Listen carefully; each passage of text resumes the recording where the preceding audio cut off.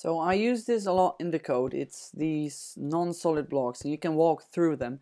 And in the code I used spawners that spawn falling sand with drop item set to 0. So when it lands on top of this ladder over here, it should drop an item, but it's not gonna drop because I got the tag drop item set to 0. So it's just gonna disappear. But now you can actually use these command blocks. And as you can see, I've got the tile ID and drop item set to 0 and time to 1. So that's spawning those, but you can still see it's falling a bit and it's not very, yeah, anyone could see you could just walk in there. So, well, that's why the ladder is there, because if I use a torch, you can see it.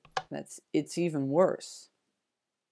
So yeah, to fix that, you can actually also use this. Just use tile ID and then just remove the drop item tag and time tag, because like this, it will despawn immediately because it doesn't have the time tag.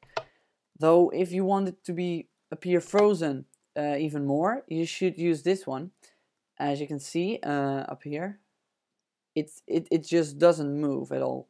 So yeah, that's really cool. I used motion and set the Y value to 0.04. That's going to make it move up a bit, but because of the gravity it's going to fall down, and that's going to make it appear frozen.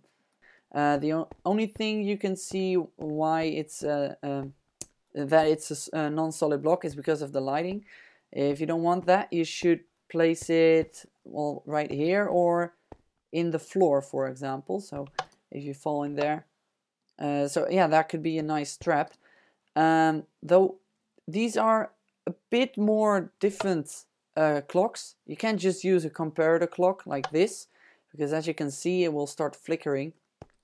That's because a comparator clock only fires the command blocks once every 2 ticks, and this one fires them one every tick. So as you can see, it's gonna toggle between those redstone dust.